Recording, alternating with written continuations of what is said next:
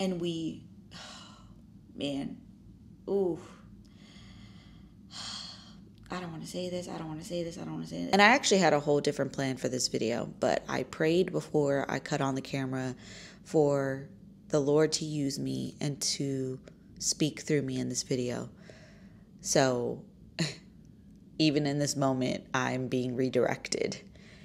So yesterday, Holy Spirit led me to read Hosea 2 and 3. And this is not going to be a Bible study. This is not going to be a deep dive because I'm still currently studying it. Like, I'm still really combing through the text and the scriptures. But one of the scriptures specifically, or series of scriptures specifically that hit me, was Hosea 2:14 through 16. Therefore, behold, I will allure her and bring her into the wilderness and speak comfortably unto her. And I will give her vineyards from thence, and the valley of Achor for a door of hope. And she shall sing there, as in the days of her youth, and as in the day when she came up out of the land of Egypt. And it shall be at that day, saith the Lord, that thou shalt call me Ishi, and shalt call me no more Bali. So, I'm nobody's Bible teacher, okay? But I do believe that I have grown spiritually mature in a lot of different ways through the word and through the experience of the word. And one of the things that I've been really praying about in this season in particular is the feeling of change, the tension of the pivot. I feel so heavily that myself and many of you are in this season of pivoting and drawing closer to the Lord because you're feeling the instability of the world that has always been there. But can we agree that instability has increased, okay? And it feels like is only increasing as time goes on.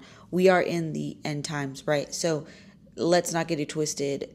This world we live in today is so complicated, so fabricated, and very, very difficult to navigate. And to be honest with you, I haven't done a real study of the word in a minute. Obviously, I just had a baby a few months ago, my fourth, and I am starting this homeschool journey, as you guys have been seeing here on the channel, and showing up work-wise as far as like being a content creator and showing, getting back to the type of content that really brings me joy, but also only getting back to that content because I truly believe that the Lord has released me to get back into doing hair content again, which is a whole different conversation for another day. But if you've been with me for a while, you know the journey that it has been when it comes to like my hair and my identity. And if you didn't know, your hair actually feels your identity. So a lot of times we don't realize that we will change our hair up a lot when we're feeling confused or we're trying to find who we are. So we like to change the hair color, change the style, change this, change that, because we don't feel like any of them really fit who we are in that moment. And that's a whole another thing, but I'm saying this in more of a personal experience and a personal conviction, which was when I was younger, I was always playing in different hairstyles. And while I truly enjoy styling hair and like playing with different looks and things like that, underneath it all, I was still in a way manifesting my own personal search for who I was and not finding it necessarily in the place that it was supposed to be. I was looking through the lens of hairstyles and like an outer exterior for who I was and who I was supposed to be versus going inward, checking my heart and going back to the Father about why did he make me? And not even just why did he make me? Like, why did God make you is a great question to ask. But have we first recognized how loved by God we are first? Because look, sometimes I forget about that part. Sometimes I forget in the hustle and bustle of life and being a mom and working and trying to show up for people and trying to manage a household and being there for my husband and paying bills, okay, that I will start to worry and forget how loved I am. And I think when we're stressed and we got a lot going on, we forget how loved we are, because that's from the place that God shows up for us. And sometimes we may feel like God has forgotten about us, or that he is trying to like teach us some harsh lesson through the waiting. And really, God's lessons are not harsh. They feel harsh to us because we may be in disobedience or living in different lifestyles of sin. And I'm not even talking about just like clearly you out here having sex outside of marriage, or clearly you out here getting drunk. Like, I'm not even talking about that. I'm talking about those heart posture sins, those heart things that naturally, or not even, I won't even say naturally, because naturally we are a good thing because God made us. So he only makes good things. And if he made you, then you're a good thing off top, right? But I'm talking about when we live in habits and we continue cycles that were birthed out of experiences or traditions that were established before us. And the thing is, we as human beings, we latch on to the first thing we see, right? The first thing we learn usually sticks the hardest, right? That's why it says to train up a child in the way that he or she should go, and they won't depart from it, because God made us in a way where the first thing that we're exposed to is the thing that's going to stick. And it's very, very, very difficult to break out of that once it's been established. And think about that. If you did not grow up in a perfectly righteous home, you have some habits that have been formed, and you picked up some habits from your parents, from your mother, your dad, your sister, your brother, your friends growing up that seemed good at the time, but were actually not a righteous way to be or a righteous way to live. And in Hosea 2:3, he is prophesying of a birth of a person, right? The son Jezreel or Yezreel.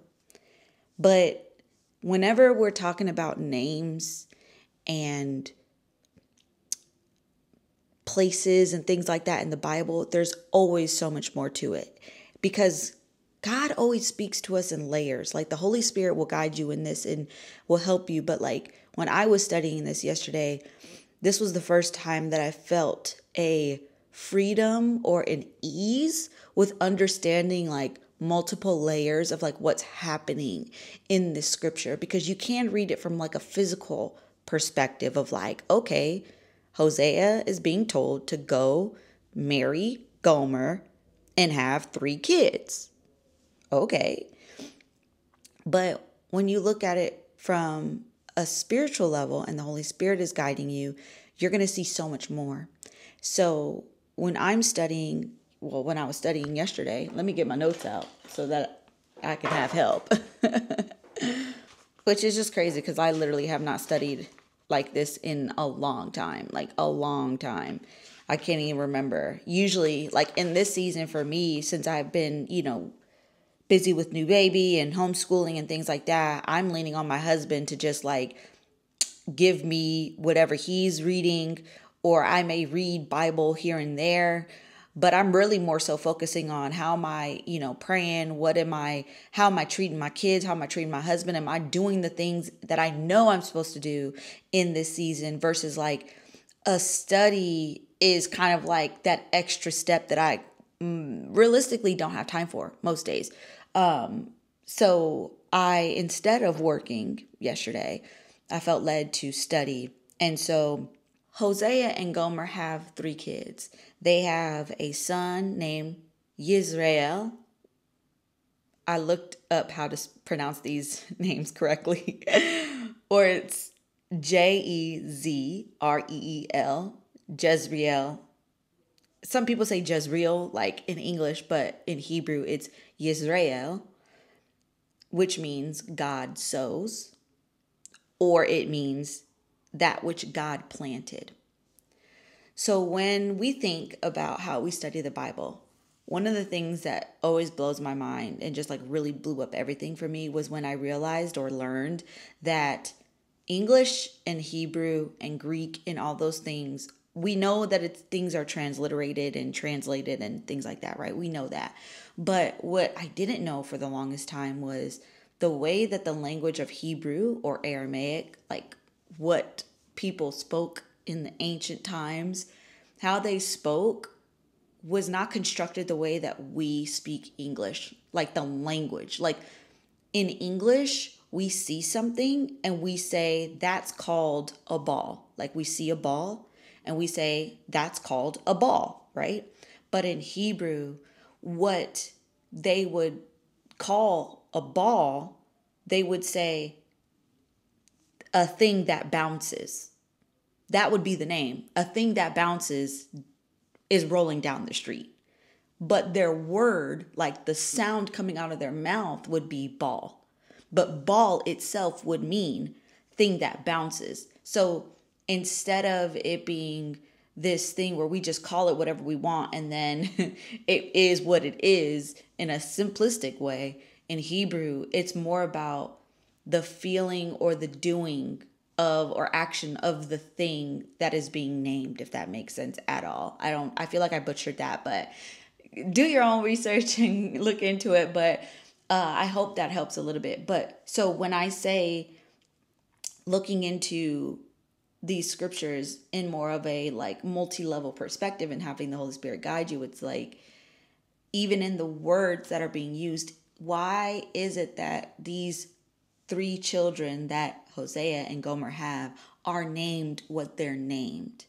They're just not random names. Like we name our kids whatever we want to name them, right? But like in the Bible, people's names mean the purpose or really the purpose or meaning of their lives, who they are. Let me get back to my point. My point is Yisrael means God sows.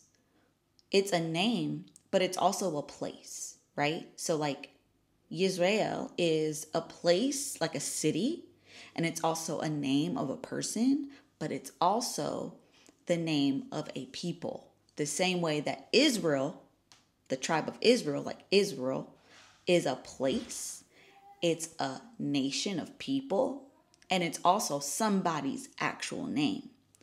But when you look into this to the scriptures, you can really see, again, having Holy Spirit guide you, you can, baby, you can see the deeper meaning of things to where it can really minister to you in a whole new way. If Yisrael is the son that God sowed, or the one that God planted, then the other two siblings, the daughter and the son, who are named Lo Ami, is the other son, which means not God's people.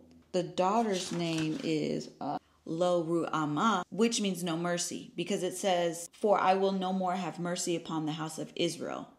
So think about it. You have a son that God chose or sowed, planted, a son that is not God's because that's not his people. And then you have a daughter who has no mercy from God because she is essentially the mother of Israel, which is what it gets into in a little bit. But these two chapters are really speaking to coming back to God. And not in a way where maybe even in your own lifetime, you were once in the church all the time and you did all the things and then you kind of fell away and now you're trying to come back. That's not what this is talking about. This is talking about when you are raised up in a way, in a fashion that is unlike God. So if you grew up in a household that, like I said, that wasn't righteous, that wasn't really following after God's heart. And that could mean you were still going to church every Sunday. Your parents were part of it. Like, I'm talking about from a real true heart posture. Are you really God's child kind of thing? Are you really God's person? Were you really planted? So in Hosea 2, this is really getting into the character of the ones who have walked away from God. In the beginning of this chapter, it's like, oof, it's hard because I see so much of my own like life experience in it. From growing up in a society that praises people with a lot of money and people who go after their own will in their life and idolatry and just doing whatever you want to do. Growing up in a society like that, having that be what I'm exposed to first and what sticks, right? Remember, like, what you learn first, what's established first is what sticks. And so what I grew up in was what stuck. And Hosea 2:2 is talking about, like, the people that came before us didn't act like a faithful wife to God, to Christ. Like, the people before you were not doing the things that they were supposed to be doing. So they didn't teach you the things that you were supposed to be doing. They taught you what they knew and what they were doing. And especially when things start to get hard and stressful and bad times, quote unquote, come, people before you responded in ways that God did not co-sign. So instead of really locking in spiritually and depending on the Father, they went out and hustled and figured out a way to make it happen on their own without God. Went essentially going to other little g gods. Yes, Satan rules this territory, this world, right? But everything still belongs to God. Nothing happens without his, like, okay. Because God will honor our free will. God will allow us to decide whose we want to be and where we want to go. So if we're choosing him, he honors that.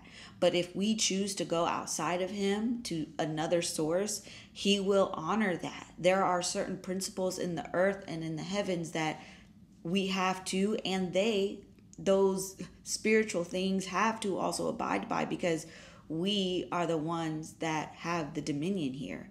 So if we want to participate in things outside of God's will, we have the right to, and God will allow that to happen.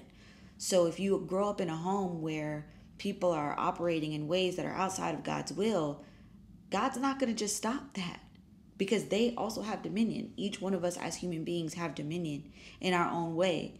And God is not going to just shut something down and force somebody's hand. No, every single person has to come into agreement with God's will in order for God's will to prevail. It's honestly heartbreaking that the generations before us, the people who fell away from God, Israel, just started to give credit to these other little g gods, to these idols, for the very things that God himself was providing.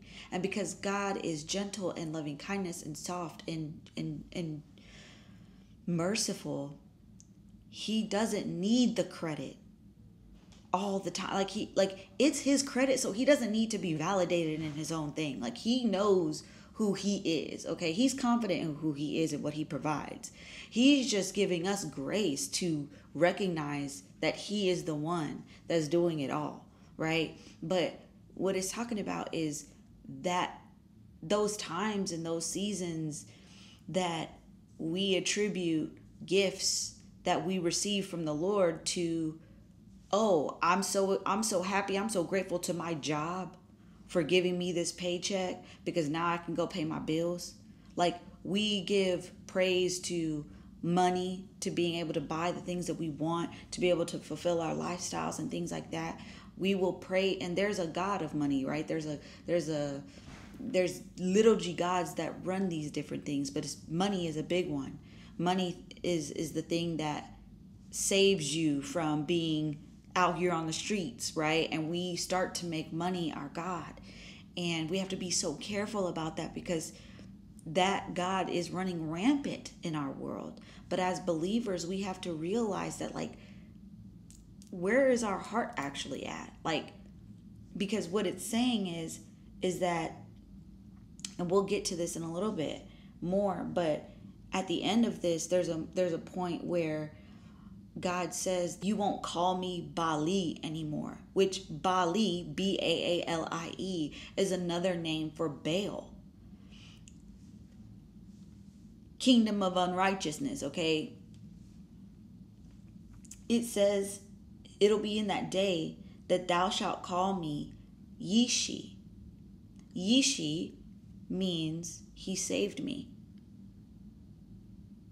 And shalt call me no more Baali. So in that scripture right there, it hit me, because it's just like, man, how many moments, how many times have we in our hearts, not verbally, in our hearts, thanked something outside of God for the things that we have, out of our own ignorance? Because it's also in this book of Hosea where it says that my people perish for a lack of knowledge. Like, it's because we just hold on to the thing that we were shown first. And as we grow up and God tries to speak to us through the Holy Spirit to change a direction, to repent, and we think because it's different, or because it's new, or it's because it's not the way that we grew up, that it's wrong. But that's why the enemy attacks us as kids before we're born. The enemy has attacked our generations prior to us, because he knows that. He knows that once he can settle in some bad habits and some toxicity in our bloodline, he can leave us alone, because we will do the damage ourselves. And we will continue that cycle until miraculously it's broken. And the thing is, a lot of people think that, you just ask God to change your heart and he'll change it. No. You have to actually repent of the things that have made your heart the way that they are, and then actually do things that showcase your heart has changed. It's in the partnering, and the doing is not about doing what you think is right. The partnership in the doing is doing what God tells you to do, what the Holy Spirit tells you to do in your heart. You have to realize that you can hear the Holy Spirit for yourself. You can hear the Holy Spirit for yourself if you quiet your mind. And that's what it's talking about in Hosea 2. It's like when that mother that he's talking about realizes that the gifts that were actually from him don't work no more, and she's going back to Baal to get more of the gifts, because she's thinking that the gifts came from Baal. She's thinking that the money came from the job. She's thinking that the money came from her ability to be smarter than another person. Like, in so many ways, we honor and worship gods that we don't even realize we're doing in our own ignorance, because we are so not aware of like how all of these things work. My God. And we, man, ooh, I don't want to say this. We celebrate and we honor paganism and these holidays that are not of God in their origin. And this is something that I have been really struggling with for the past few years. Me and my family have really been trying our best to navigate this thing, because, oh my God, I'm getting emotional. Because I know this is a hard one for a lot of us, which is like holidays and like letting go of like Christmas and Thanksgiving and like Easter and Valentine's Day and even Easter, okay? because the way we celebrate Easter's with Easter bunnies and things like that ain't how the Lord would like us to actually celebrate Passover. And it's this thing that like me and my family have been working in the last few years trying to get to a place where we are actually celebrating the holy days of the Bible.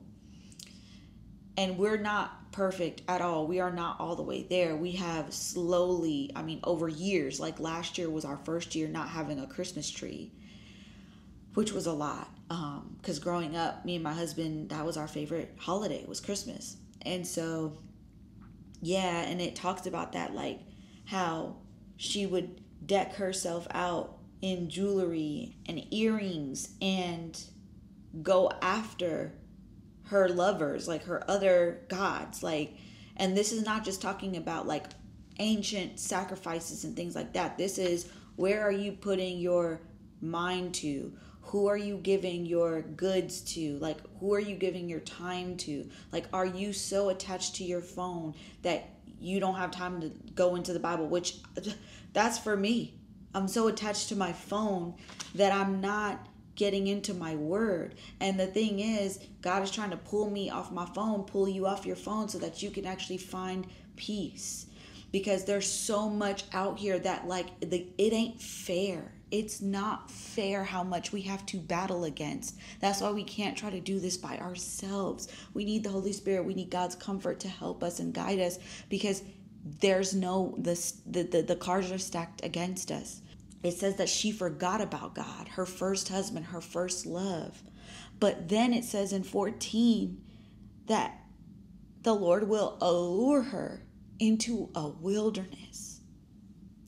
What if the dry season that you're going through, God, this is speaking to me, the dry season that you're going through, the desolate times, the relationships that are ending, the people that walk out of your life, like, what if that is actually an allure from God into a wilderness, into a desolate place, so that He can be the voice that you hear, so that He can be the comforting voice in your heart, because you can't hear Him with all them other people in your head and all them people around and all the notifications and all the things going on and all the brand deals and all the business happening. Like, you can't hear God with all that stuff going on. Not when your heart is still operating out of what was established before you, which was not of Him. Like, He's got to take you out of Egypt. And again, Egypt not just being a physical place, but a mindset. You got to come out of her. You got to come out of Babylon. You got to come out of the ways that you were taught that were not of God. So that feels and looks like your gifts ain't working no more. What worked in the past ain't working no more. God is drying it up. God is alluring you. Like, when I saw that He allures you into a wilderness. It's not you stumbling into it. It's not you did something wrong and now you're in a wilderness state. No, it's God has allured you to that place so that He can restore you in righteousness. But that takes time. That takes surgery, spiritual surgery, so that your heart and your mind can be transformed and renewed. And it says that that's where He'll give her vineyards. When it says vineyards, it's talking about gardens, so that she can again bear fruit in a future time, right? Because vineyards produce fruit, and lots of fruit. Not just a little bit, a lot of fruit, if well taken care of, right? And if there is fertile ground in that vineyard, right? It'll bear much fruit, right? And that in the valley of Achor, which Achor actually means, and I'm using the Strong's Concordance for all of this like meaning stuff, but it actually means troubles. So for her valley of troubles, He will give you a door of hope. Like Matthew 6:33, like, seek ye first the kingdom of God, and everything else will be given from that point. So in the wilderness, he He gives you a door of hope to say, if you walk through this way, there's so much more here for you, but it's going to be in a different way than what you've been exposed to before. And maybe not even just what you technically haven't experienced before, but maybe you have experienced his love, and there was a time, or the way you were raised up was very much so in righteousness, but you decided to walk away. You were choosing different things because of what people may have done to you, church hurt, whatever it may be. Like, you walked away, and so you've forgotten about him. But it says that in the wilderness she'll sing like she did when she was young. She'll sing like she did the day that she was initially brought out of Egypt, when she first experienced freedom, when you were first baptized, when you were on fire for the Lord, all the things. That's when she will call the Lord Yishi, I-S-H-I, which means he saved me. And you'll remember who God is, because even if in this physical lifetime you don't know him, spiritually you know him. He knew you before you were formed in your mother's womb. So before you had physical matter to match up with your spiritual self, your spiritual body existed, and you were completely loved, and you were whole in his love. So you may not physically know God, physically remember who he is, but in the wilderness, you'll remember who he is. Oh, that's so good. And you won't be confused anymore about where your resources come from, who you belong to. And in that day, you'll be welcomed back into the covenant. And not just welcomed back into it, but you will choose the covenant of Abraham, the covenant of our great forefathers, that covenant that he promised to fulfill. And if you drop down, 19 is where it just feels like these are the promises that God has for us. It says, and I will betroth thee unto me forever. So you will belong to God forever. You'll be married. You'll be like this for real forever. I will betroth thee unto me in righteousness and in judgment and in loving kindness and in mercies. I will even betroth thee unto me in faithfulness, and thou shalt know the Lord. You will know the Lord. And it shall come to pass in that day, I will hear, saith the Lord, I will hear the heavens, and they shall hear the earth. And the earth shall hear the corn and the wine and the oil, and they shall hear Yisrael, the one God planted. And I will sow her unto me in the earth, and I will have mercy upon her that had not obtained mercy before. So, not just Yisrael, the one God sowed, but also his sister, Israel, the ones that no longer had mercy. And I will say to them, which were not my people, so that other brother. Remember, we had 3 siblings, Yisrael, Lo Ami, the brother, who were not his people, and then Lo Ruhamah, who no mercy for Israel anymore. The 3 siblings. It's saying there will be a time when the Lord will say, thou art my people. And the people will say, thou art my God. This blessed me because I've been feeling called to go deeper with the Lord. And my whole family has been. But I've been so scared. And I've forgotten how much I've been loved, and I am loved. And I've been allowing worry to be so loud. And I've been praying for some comfort and peace and just confidence and continuing this walk with him and allowing him to guide me continuously, because that's what we've been doing like heavily these past few years especially, but like really letting God be God in my life. And this confirmed so many things for me, and I needed to remember the promises that he has, that it's not just about getting so locked into the fact that I'm in a wilderness season and things are looking crazy and I feel like I don't have enough food and I feel like I don't have enough resources and I feel like I don't have enough this or that, enough business, enough whatever, enough people, that the wilderness is only temporary. And there is a reason for it. And I'm not there because I did something wrong, but I'm there because God allured me there. He called me there because He has something so much more for me. And sometimes we forget that while we are mothers like me, I'm serving my family and working and serving people on this platform. I forget that God loves me like I was the only person that exists. That's how much He loves each and every one of us in our individuality. Y'all, my phone died, but I'm finishing this, okay?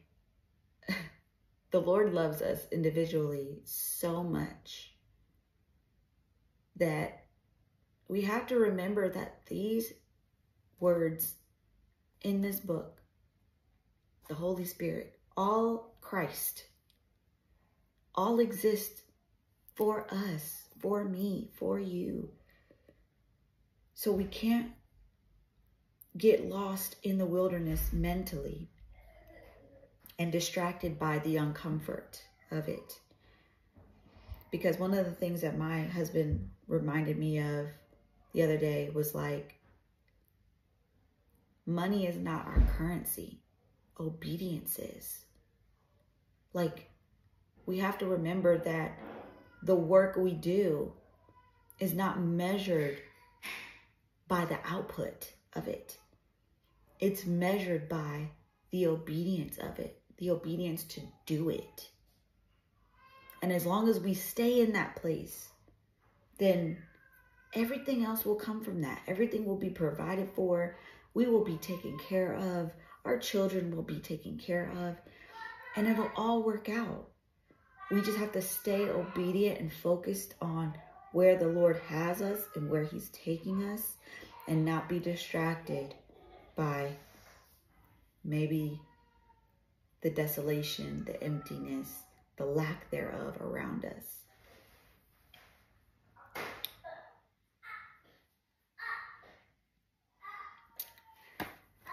That's all I got for y'all today. Mom! Yes. I love y'all. And I'll see you in my next video.